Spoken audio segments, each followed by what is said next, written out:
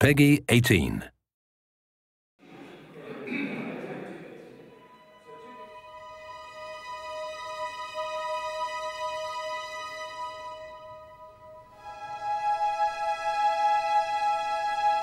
We're here today at Abbey Road Studios in London recording the music for our first trailer for Crysis 2.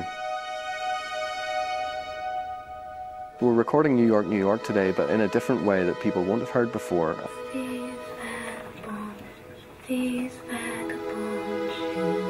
The difference between Crysis 2 and Crysis 1 is that we're moving the main attraction of Crysis 1, which is jungle, into an urban jungle. Urban jungle is literally New York now, and New York is again also a character that transforms, has its own arc.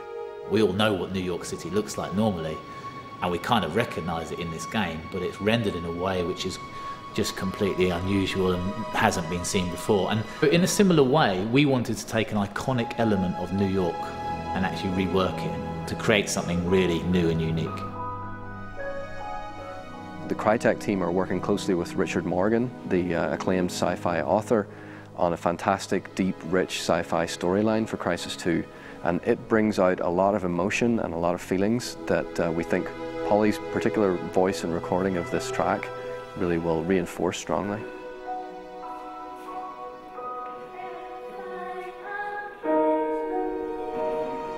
It was very much an organic process where I saw these kind of little sketches suddenly turn into this kind of huge, epic picture and story.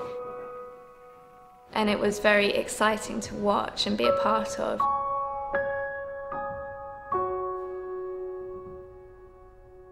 Trailer production, CG is a choice, but we deliberately think that we don't need that because the CryEngine is able to deliver CG quality output. But also we want to be consistent with the real-time game experience.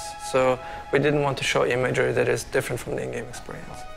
The CryEngine 3 has been an exceptionally powerful tool to create cinematic and epic imagery.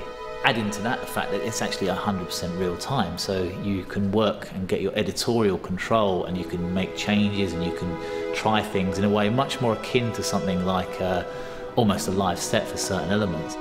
We want to be both gamers experiencing real-time experiences, but also the creator. When we create the game, we want to be faster and more iterative and more to the point so that we can get instant results. And when we do that, we offer ultimately a better game. That's what we call what you see is what you play.